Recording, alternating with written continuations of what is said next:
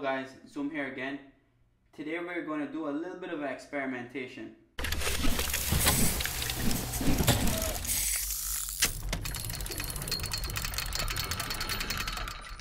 I got these headers off eBay for around $100 and I'm going to attempt to enhance them by maximizing the collector design to promote higher airflow. And this can be done by ensuring the merge collectors are uniform and free from airflow restrictive burr edges. What that does is it helps with the scavenging effect.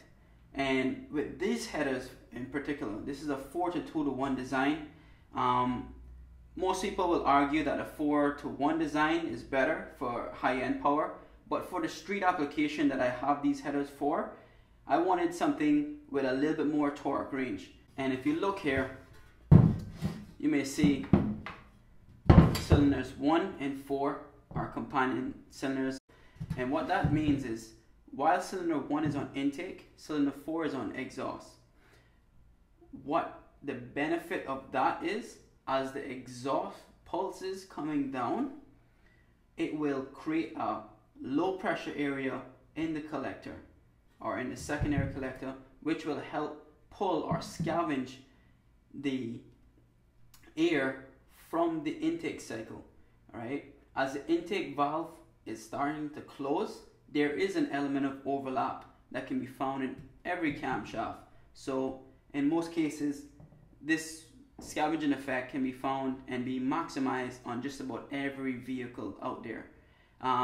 For some camshafts, they'll grind them with a little bit more overlap, but hey, so I'm going to do a little experiment to showcase what I'm talking about.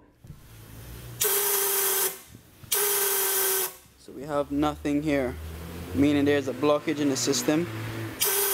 Let's take a look inside here. It should not have that much lip over here, especially on this one. I mean, this look at that lip.